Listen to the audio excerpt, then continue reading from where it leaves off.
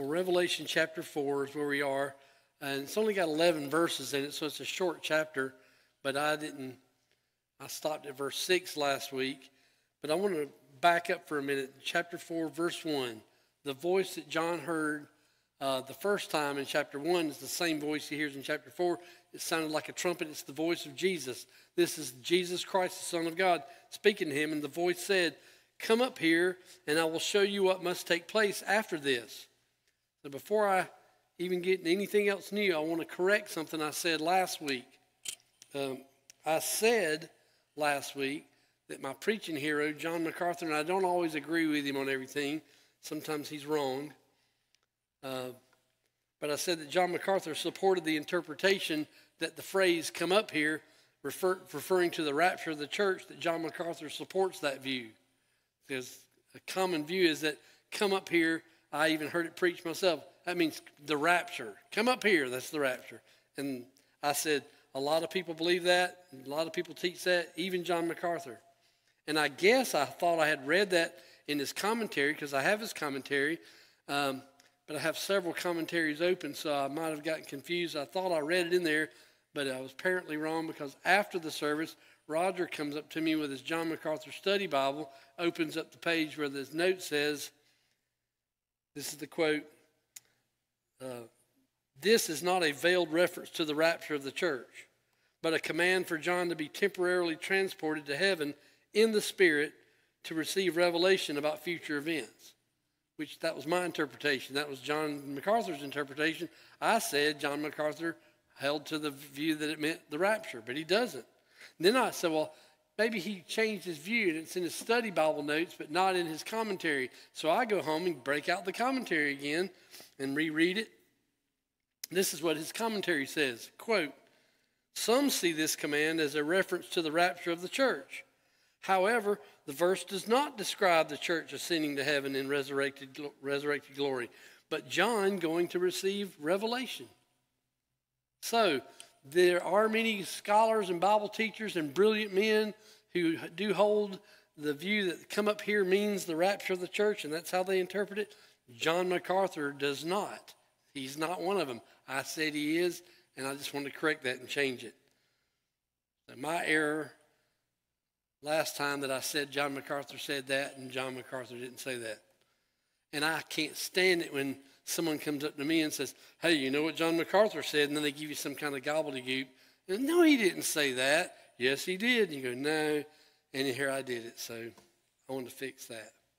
So let's pick up from where we left off last time. Last time, John received a vision in the Spirit of the throne of heaven. He's in heaven. He's come up to the door. He looks in the door, and he sees heaven. And God is sitting on the throne. He sees someone sitting on the throne who is radiant and beautiful and precious, like precious stones.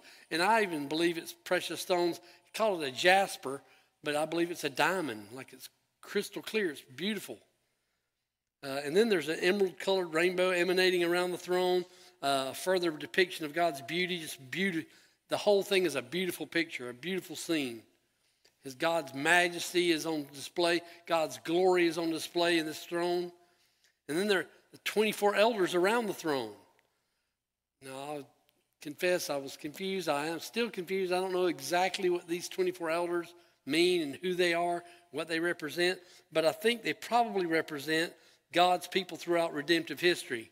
Something like the 12 tribes of Israel and the 12 apostles. In fact, I'll give you a Revelation 21 says this, talking about the city, the heavenly city. It had great high walls with 12 gates and with 12 angels at the gates. And on the gates are written the names of the 12 tribes of Israel. So the heavenly city has 12 gates, and each gate has a name of a tribe of Israel on it. There were 3 gates on the east, 3 on the north, 3 on the south, and 3 on the west. The wall of the city had 12 foundations, and on them were the names of the 12 apostles of the Lamb. So you got 12 apostles, you got 12 tribes of Israel. That's 24. It kind of makes sense. Maybe the 24 elders represent all of God's people in redemptive history. People of Israel, people of the church. So then John sees this too, that there were flashes of lightning, rumblings and peals of thunder. I misspelled peals there in my notes. Indicating God is, there's the throne and it's beautiful, but all of a sudden you hear flashes of lightning, peals of thunder. It's probably pretty loud, and it would certainly cause you to fear. God's fearful presence, God's awe-inspiring presence, God's power. You know you're in the presence of just pure power. God's power, because it's God. And then the Holy Spirit is there too. This is Trinity language. You have the voice of Jesus speaking, like the trumpet. You have God on the throne, the one seated on the throne. And then it says the seven spirits of God were around the throne, which is the Spirit. We interpreted that in chapter 1. So that's all we looked at last time. I'm going to pick up from there and finish the chapter, starting in verse 6. He says, also before the throne there was what looked like a sea of glass, clear as crystal. So more beautiful imagery, more amazing imagery. There's the throne, there's the 12 elders, there's the seven spirits, there's the emerald rainbow, there's the peals of thunder, the flashes of lightning, all that stuff there. And then all of a sudden you see this glass sea. Now in the book of Revelation there are many seas pictured. And every time you see a sea in Revelation, it always means something else. So you can't say, oh, here's a sea, it must mean this. Because every time there's a sea, it represents something else in the book of Revelation. It never really means the same thing. But here the sea is this expanse. And the expanse separates the throne and then everything else. The expanse, the sea that he sees, separates God on the throne from everything, all creation. At least that's what I'm looking at. I'm thinking of it, maybe I'm thinking of it like a glassy floor in heaven. So there's God sitting on this floor made of glass, like it's a shiny, pretty floor, crystal on sea of glass, clear as crystal. No, this is also in the Bible and other places. This same kind of a scene. I know the writers of the scripture didn't exactly word it the same way, but I think they're talking about the same thing because the people who got to see it saw the same thing. In Exodus chapter 24, Moses, verses 9 and 10, Moses and Aaron and Nadab and Abihu are Aaron's sons, and the 70 elders of Israel went up and saw the God of Israel. Exodus 24, and then under his feet was something like a pavement made of sapphire, clear as the sky itself. You know what they saw? I think they saw the sea of glass. They just described it as a pavement made of sapphire, clear as the sky itself. John saw a sea of glass that was clear as crystal. Same thing. I think it's the same thing. And in the book of Ezekiel, Ezekiel describes spread out above the heads of the living creatures was what looked like an expanse, sparkling like ice and awesome. What is an expanse? Probably like something like a floor or a sea, a glass, sparkling like ice, clear, shiny. When the sun hits it and the light hits it, it sparkles. I think it's the same thing. That's what I believe. And so you have the sea of glass and you go, what in the world can that possibly mean? And there's so many pictures here, so many images here, and so many interpretations that you read about, and then you're like, well, I don't know if anybody really knows exactly what it means, but probably something like God is the truth of God being separate from everything else in creation. The sea would represent he's on a sea of glass and everything else is under that. Everything else is aside from that, apart from that. Everything is on the other side of that. He is the high and lofty one. He is majestic. He is awesome. His being is awesome. He is holy and transcendent, and that sea would represent that. At least I think that's a pretty good interpretation. Other guys think differently. And then from here, in this verse, this is where the worship begins in heaven. A lot of worship in the book of Revelation. A lot of worship. A lot of praise. A lot of giving glory to God. And it starts right here. verse 6. Verse 6 through 8. It says, in the center, around the throne, were 4 living creatures, and they were covered with eyes in front and in back. Now, make your little mental note. I don't know what it looks like, but just, as you see it, you have 4 creatures, eyes everywhere. All right. The first living creature was like a lion. The second was like an ox. The third had a face like a man. The fourth was like a flying eagle. Each of the 4 living creatures had 6 wings and was covered with eyes all around, even under its wings. So it mentions eyes twice. Got eyes all over it. All right, 4 of them. Now these 4 creatures are in the center, it says, in the center or near the throne, around the throne, surrounding the throne, all around it. These 4 creatures. And now these 4 creatures appear several times in the book of Revelation. We're going to see them again. They show up again. But hopefully I can get a decent interpretation of who they are and what they are now. So next time when we reference them, we won't have to study it all over again. We might do it anyway, but these are sort of strange-looking beings, right? Bizarre, otherworldly appearances. And some have interpreted these as angels or cherubim. In fact, that is what they are, but before I got into that, that's what others have interpreted them to be. Other people say that they're just symbolic. They have they're symbolic only, and they're not real literal beings. So you got different scholars have different views of what these creatures are, but they have eyes all over their body, eyes all over them, everywhere. Which you go, what does that mean? Well, one thing it means for sure, they can probably see really well. Well, they do. They have eyes everywhere, which they can see everything. They see everything in creation. They see everything all over the place. They can see everything that's happening in the creation. They can see it.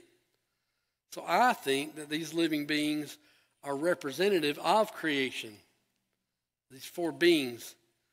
And I also believe that the exact same beings that Ezekiel saw in the book of Ezekiel, chapter 1 and in chapter 10, but he had a similar vision of heaven. He saw heaven, and he says, in the fire was what looked like 4 living creatures. In appearance, their form was like that of a man, but each of them had 4 faces and 4 wings. So not exactly the same. They had 4 faces. But look at what he says. Their legs were straight, their feet were like those of a calf and gleamed like burnished bronze. Under their wings, on their 4 sides, they had hands of a man. All 4 of them had faces and wings, and their wings touched one another. Each one went straight ahead. They did not turn as they moved. Their faces looked like this. Each of the 4 had the face of a man, and on the right each had the face of a lion, and on the left each had the face of an ox, and also had the face of an eagle. So the same faces, but John had 4 creatures. Each one of them had a face. This one has 4 living creatures, and each one of them has 4 faces. So I'm going to just try to explain what I think there are. Obviously, it's not exactly the same. There are differences. So what I think John saw is these 4 creatures and only saw one side of the creature. Ezekiel saw all 4 sides of the creature. So if you see 4 creatures and all you see that guy, all you see is his front side. It's the face of a man. His front side is the face of a lion. His front side is the face of an ox. And the other guy's front side is the face of an eagle. That's what I think. And I want to just sort of punt a little bit and go, well, gee, how would you describe a heavenly vision? You saw this amazing thing. It's already overwhelming. Your mind is being blown because you've seen this throne, you've seen the sea of glass, you've seen the emerald, you've seen all these, how beautiful it is, and then you see these 4 creatures. How do you describe that? How would you write it down? So I think they saw the same thing. I think they saw exactly the same thing. They just wrote it down and described it differently. But I think John's depiction gives us a little bit of detail about who these are. Ezekiel, each one of the creatures had 4 different dimensions. That's what I mentioned a while ago. Like what he saw was only part of their face. He didn't see everything that John saw. John saw four creatures, or John didn't see all four sides of the creature except that there were eyes everywhere. But in Ezekiel, they are cherubim. Ezekiel chapter 10, talking about the same four living creatures. Chapter 10, verse 11 through 14, Ezekiel said the cherubim went in whatever direction the head faced without turning as they went. So he's talking about the same thing from chapter 1. Now he calls them cherubim. And you know what cherubim are? It's a special class of angel. And cherubim is plural. Anytime you see I-M on the end of a Hebrew word, it's plural. It's like an S in English. It's cherub is singular. Cherubim is plural. These cherubim, whatever direction they went, without turning, their entire bodies, including their backs, their hands, and their wings, were completely full of eyes. Same thing that John saw. As were their four wheels. No, John didn't see the four wheels. I heard the wheels being called the whirling wheels. So Ezekiel sees these wheels and somebody's crying out, hey, bring the whirling wheel over here, or something like that. They're called whirling wheels. And each of the cherubim had four faces. One face was that of a cherub, the second was that of a man, the third was that of a lion, and the fourth was that of a face of an eagle. So what John saw has already been described and talked about in the book of in the Old Testament, Ezekiel. And I also believe, although Isaiah's description is very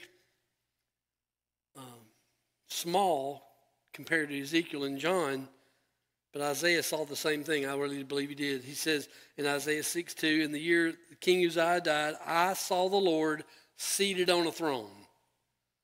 And what do you think he saw? Same thing John saw. I saw the Lord seated on a throne, high and exalted, and the train of his robe filled the temple. So it's majestic, just a majestic vision of God. And it says above him were seraphs. Seraphs are also a special class of angelic being. And then he says each had 6 wings. Same thing John says. So I believe that Isaiah, when he saw the God seated on the throne, he saw the same 4 living creatures. Now he doesn't say 4, but he calls them seraphs, and they had 6 wings. With 2 wings they covered their faces, and 2 they covered their feet, and with 2 they were flying. So you get to the book of Revelation, you're studying Revelation, you go, man, this is an amazing thing. What does this look like? How would you describe what it would be like if you saw it? I don't know. I did see on my YouTube feed, because people do crazy things on YouTube. One of them was like, told the AI machine, which now AI can do anything you want it to do, to draw a picture of this 4 living creatures. And it's like, that's probably what it really looked like. Like, it's really amazing. All these different things. And you're like, hey, AI, go to Ezekiel chapter 10 and draw me that. And it'll do it. Anyway, it's really amazing. But same thing. Now, I'm not sure how to interpret this, what the significance of their physical features are. I don't know what the face of a man is supposed to mean, or the face of an eagle, or the face of a lion, or the face of an ox is supposed to mean. There are many different interpretations about it, and I'm not sure if anyone knows what it is or if anyone's right. If any one of those interpretations that I read, which one's right? I have no idea, so I didn't put it in there. But it is astounding how many different views there are about, oh, well, the lion means this and the eagle means this. I don't know. But I do know this about the 4 living creatures. They serve in heaven a very significant and amazing, very important feature. They serve around the throne functioning as worship leaders. It says in verse 8, day by day, day and night, they never stop saying, holy, holy, holy is the Lord God Almighty, who was and is to come. It's the same thing Isaiah said, right? 6:3, they were calling to one another, holy, holy, holy is the Lord Almighty, the whole earth is full of his glory. That's what these 4 living creatures do. These 4 living beings around the throne do.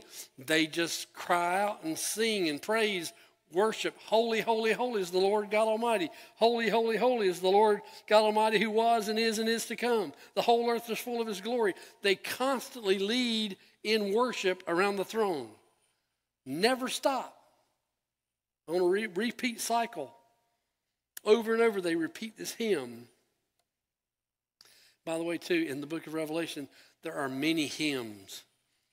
There's a lot of hymns in the book of Revelation, and we're going to study them. This is the first one. And I just want to chase a little rabbit, a worship rabbit, for a while. Maybe we'll finish it with this. You know, this is not the only biblical model for what to say in a praise and worship song. And I put song in print in quotes because it doesn't say they were singing. It says they were saying. Same thing as the angels that came to the shepherds the night that Jesus was born. They were saying glory to God in the highest. They weren't singing it. So we made a song out of it now. But now we think they were up there singing. Maybe they were, but it's what they were saying it. But this is a good model, even though it's not the only model for how to sing a praise and worship song or how to write a praise and worship song. But it's definitely a good model, a perfect model, an excellent model. They're singing a hymn, they're saying a hymn about the holiness of God. All right, there I am at the throne. I'm blown away by the majesty. I'm blown away by the beauty. I'm blown away by the peals of thunder and the lightning. I'm blown away by the 24 elders. I'm blown away by these four living creatures. And they worship God because he's holy. Their hymn is about holiness, God's holiness. Now, I would generalize it and try to make a principle for it. Lyrics that focus on the nature and character of God is what we sing. When you're singing a praise song, you're singing a worship song, you're singing a hymn, you're singing songs, hymns, and spiritual songs, songs that focus on the nature and the character of God. That's what we sing. Now, I've got more to add to that, and I will, but that's what we're getting in right here. It's not the only worthy content about singing. It's not the only biblical content to sing, or otherwise any other kind of content that you would sing or say in a praise and worship when you're worshiping the Lord. But it's definitely a good model, and it's a good pattern to mimic in our worship time and when we sing together. This was the same hymn that the seraphs sang when Isaiah saw them. I already said it. They were calling out to one another, holy, holy, holy is the Lord Almighty. They're singing a song about holiness. And there is a hymn. It used to be, Lisa, when you growing up, was your hymn book, was it the first song in the whole hymn book? Hymn number 1. We got to find the hymn book. Hymn number 1. Anybody remember? Holy, holy, holy. That was the song. That was the hymn. Yeah. Maybe we got to sing that. But the key feature, the number 1 key feature of God's character is his holiness. He's holy. Now, every characteristic about his nature and his being and who he is, every one of those is superior to anything else there is, and it's vitally important. God is love. God is gracious. God is merciful. Everything about God is the ultimate you can have, and you can't diminish any one of them. But his holiness is the number 1 characteristic of his being. That's what the angels sang. That's what the 4 living creatures sang. Their first song was, holy, holy, holy is the Lord God Almighty. It's his holiness. And that goes along with all these flashes of lightning and the peals of thunder. You're in the presence of God. It's beautiful and glorious. And then it's something that depicts and shows you his awe, his majesty, it's awesome. And then they sing, holy, holy, holy. It means he's altogether outside the realm of sin and wickedness. God is not touched by sin. God is not affected by sin. God has nothing in him that is anything but pure and righteous.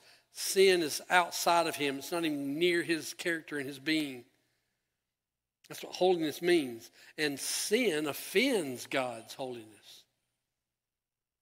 I think it's very important that we understand that too, because you get in the book of Revelation and all these bad things are happening. I mean, judgments on mankind, judgments on the world. And I mean, they're my people. These are my people. I don't want them to be judged. I feel sorry for my people. I don't want God to judge people. And so when I see him judging people, I immediately go, oh man, that's not cool. Why are you doing that? But if you understand God's holiness, then it won't bother you at all. It's important that we understand this, because we have to grasp God's anger against the wickedness of the world when he starts judging stuff. So have the book of Revelation, the throne room, revealing God's radiance and his beauty and his glory. You have this another characteristic to praise him for. But God must be worshiped because he's holy. The worship is started in heaven by the four living creatures because God is holy, and it never stops. It says they say it all the time. It's repeated. It's on a loop. Well, a long time ago, we played with this drummer. He was really cool. I forget his name, but he was really cool, and he had a little studio, so we were in there playing music with him, and he was showing him one of our songs, and he said, okay, loop it. That means just keep playing the same thing over and over again until we get a groove. Once we get a groove, then we can move on to something else. These guys are just looping this. Worship, holy, holy, holy. Then it says, and by the way, too, this is also infectious. It spreads. It says in verse 9, whenever the living creatures give glory and honor and praise, glory and honor and thanks to him who sits on the throne and who lives forever and ever, the 24 elders fall down before him who sits on the throne and worship him who lives forever and ever. They lay their crowns before the throne and say another hymn. So you have other elements of worship that involve the nature and the character of God, more than just reciting his holiness back to him. But you're reciting things to him, about him, for him. And whenever you do that, whenever you just recite back to God his nature, his character, his being, you're giving him praise. You're giving him honor. You're giving him worship. And that's what they're doing. Speaking to him about him with awe gives him glory. So I would just say, let's apply that to us on Sunday morning, or just what we're saying. When you're singing, we're singing songs, praising God, just giving back to him words about him, to him, with awe in our hearts. Awe and joy. And these 24 elders fall down in worship. And so John is highlighting that. We attribute to God his worthiness. We attribute to him and we praise him for his majesty, his beauty, his greatness, his justice, his sovereignty, his redemption. Any other thing you can think about him, praise him for it. Anything. Because it's about him. He is God. So you have these hymns and psalms and spiritual songs. They play a role in our walk with God as we struggle through trials, which is what the churches that John wrote the book of Revelation to were dealing with. Emperor worship and all this other junk coming and piling on them. And here's this hymn that says, focus on God and his holiness and his worthiness. It'll change the way you think about how evil the emperor is. The hymns, by praising God and the Lamb and Christ, show our loyalty is not to the rulers of this world, but to the one true God and to his Son, Jesus. When we're full of praise and gladness, when we are full of praise and gladness, when we see God and we see Christ in all their majesty and all their beauty, I mean, it's a worship experience to recite back to him his glory, but it blesses us. It changes us. It strengthens our daily lives. When you sing praise songs to God, and I know it's not every song, and I know it's not every song is equally attractive or appealing to your sensibilities for music. At least not for me. But I like them. I like even the songs I don't like. I like.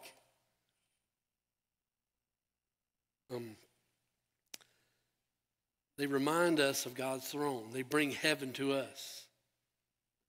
That's what singing hymns does. That's what praising God is. It's bringing heaven close to us so we can just enjoy God's goodness and reflect on him while we sing to him. And so the hymns recorded in the book of Revelation will bless our lives if we apply them to our worship. They will, as we encounter God in the book of Revelation, the hymns that are recorded there will change us. I just want to finish off with this. Singing songs to God. This is some of my ideas about worship songs, hymns, and songs you sing. All right, you sing songs to God about God, right? We're singing a song to God about God. You are this, you are that, you are great, you are wonderful, you are holy, you are gracious, you're wonderful. All those songs we sing about God, about his character. To him, we sing about his nature. To him, we sing about his work. To him, God, you've saved me. God, you sent your son to die for me. That's what we sing. You have done work on my behalf to redeem me for yourself. I'm singing that to God, about God. And not just that work, but all of his other works too. That's what we'll do. We're going to make songs about God, his nature, his character, his work on our behalf, and any other thing. But singing songs is also about singing about our response to God. I've heard people say that when you hear someone say, well, the song's not about you, it's about God. Oh yeah, well, I want to sing a song that says, Lord, I praise you. I worship you. I'm glad that you saved me. I'm going to sing, the lyric's going to say, I am changed because of you. My response is in the same song. Responding to who he is and what he has done for you. It's just good. Lord, I love you. With all my heart, I love you. You can sing that. That's a worship song. Lord, I love you. You've changed my life. I'm thankful. I thank you, thank you, thank you. I thank you. We're going to do that too. And we're going to sing songs to him that express to him how much we love him and how glad we are that he is our God, that he is our Father. I have a Father. He knows my name. It's a song of praise to God. God is honored in that. And that's what I want to say. It's infectious too. I said that up earlier. The 24 elders fall down in prostrate form. They fall down, humble themselves before the same holy God that the four living creatures incite the worship with. They fall down and worship him. You start worshiping God, it's infectious. It's infectious not just to other Christians. I think it's not infectious in terms of worship, but it blows people's minds. The T4G, I used to go to the T4G, and there were 10,000 men in a room singing. You ever been in a room with 10,000 people singing a hymn? It makes you want to come out of your skin and fly out through the ceiling. And I started thinking things like, what if an unbeliever just walked in here and stood there and heard 10,000 Christians going, God, holy, holy, holy, Lord God Almighty. Like, that's mind-blowing. God is worthy of our praise, and it changes us.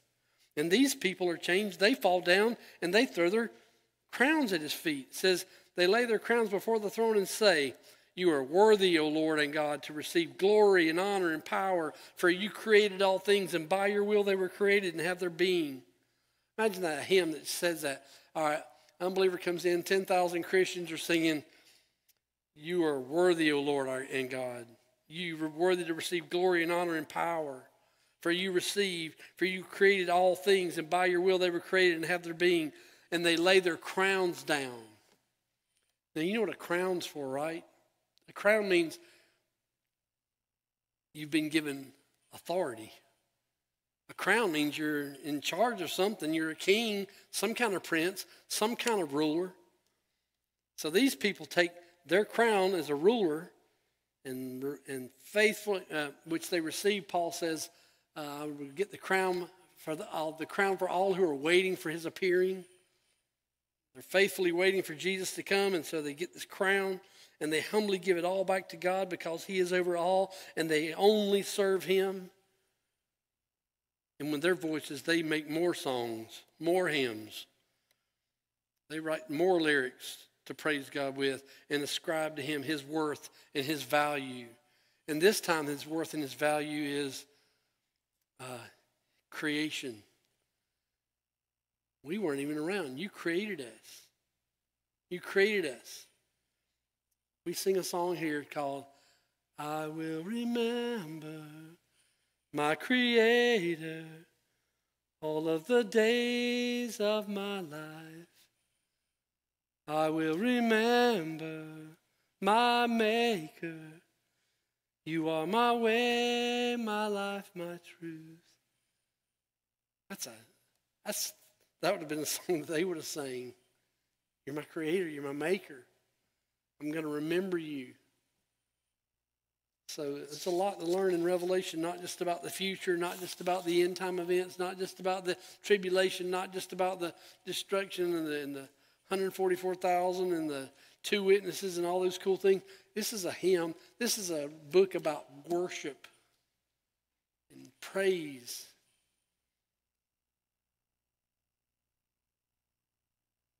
Let's pray. Lord God, we do come to you tonight. We do praise you. For you have created us for yourself. You have redeemed us for yourself. You bought us with the blood of your Son for yourself. So that, Lord, we may, when that day comes, stand before you in the throne and just worship you in nonstop loop. Holy, holy, holy is the Lord God Almighty, who was and is to come. Holy, holy, holy is the Lord God Almighty. The whole earth is filled with his glory. For you created us. You gave us everything. You are God. Praise you. Thank you, Lord. And I pray that you will let that be our hearts tonight. You'll let that be our hearts every day. You'll especially let that be our hearts and with our tongues and our voices when we gather here on Sunday and we sing your praise. That will be what we do. We will praise you and give you glory and honor and attribute power to you. Do that. I beg you'll do that for us. Father God, I do pray that you will be gracious to us tonight going home. You'll be gracious to us the rest of our week. That you will treat us with favor and love and every kindness and every good thing.